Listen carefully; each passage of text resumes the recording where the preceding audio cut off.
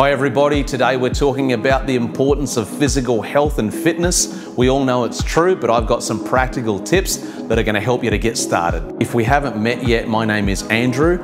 For nearly 30 years, I've had the privilege of helping people from all walks of life, training them, mentoring them, and that's what this channel is all about, helping men to become the best that they can become. Let's go to today's episode now.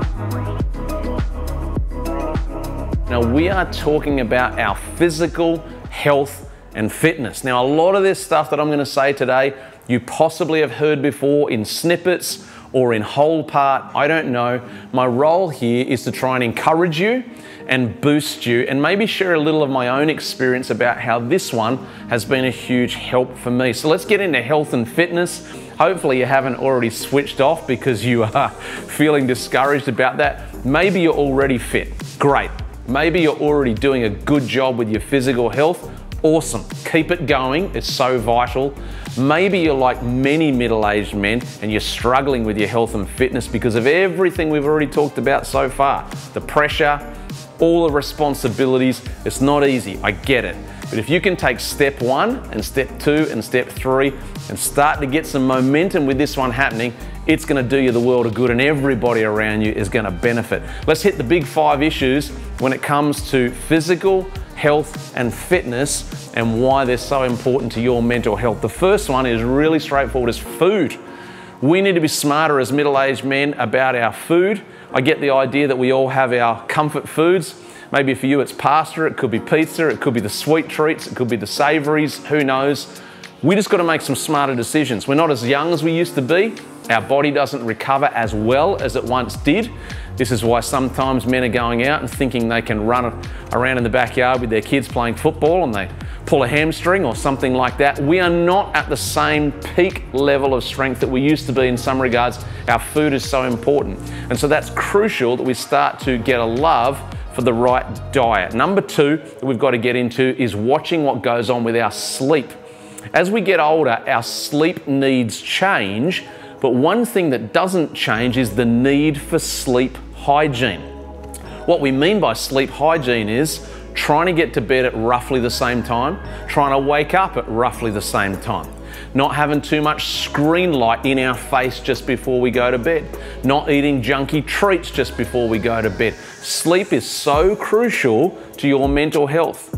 Nobody in the world does better as a result of a lack of sleep. In fact, the opposite is true, that sleep deprivation is one of the leading causes of mental health that's already poor becoming poorer. And so we've got to commit to sleep hygiene. I don't know if you've heard that phrase before, maybe you have, but it literally means what it sounds like, cleaning up our act when it comes to our relationship with sleep and really prioritizing it. When we get that sleep, our energy is boosted, our perspective is better, and everything is impacted in a positive way when we get on top of our sleep. The third one that we want to talk about with physical health and fitness is exercise.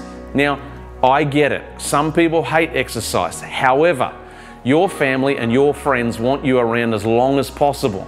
We as men cannot afford to allow ourselves to become heavily overweight, super stiff, crotchety, unable to do the things with our children that we'd love to do. Exercise is one of the greatest things that we can do, not just for our body, but for the way that it impacts our mental health.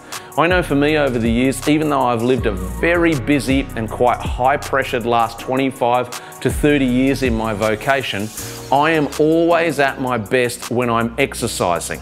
I went through a lengthy period of time, and I shared this story on a recent episode. I went through a lengthy period of time where I was competing in triathlon events and really loving the sense of conquest and competition in that space, and the incredible impact that that had on my mental health, my energy, my perspective, and my well-being was amazing. It really doesn't matter whether you start with walking, whether you get in a swimming pool, whether you go mountain biking with a friend.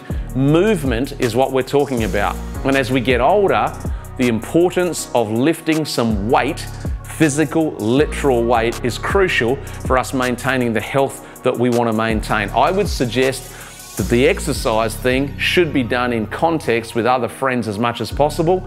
Make it a shared journey, and getting that sense of strength physically will boost you immensely in your headspace. Number 4 is screen time. In the same way we try to urge our children not to have too much, the same is true for us. When we get into screen time overload, typically we get into idle spaces in our mind, we begin to doom scroll on our phones, we begin getting distracted, and we find that we get this really out of balance relationship with the dopamine release in our brain. We keep on refreshing our screens because we're looking for that next volume of data to come to us, and hopefully something exciting shows up on our screen in front of our face. That's a really unhealthy relationship for us to have with our screens. We want to be in control of it, not have it in control of us. And that's really what I'm getting at here. I'm not trying to take the place of being anybody's parent. I know that's not my place. My place is to encourage you that you be the master of your screens. Don't let your screens be the master of you. Number 5, daylight. We got to get outside in the sun. Now, depending where you live in the world, not so easy for some of you, but when we can, where we can, we need to get outside. Walk around the block where we live, bit of fresh air, bit of daylight, bit of sunlight.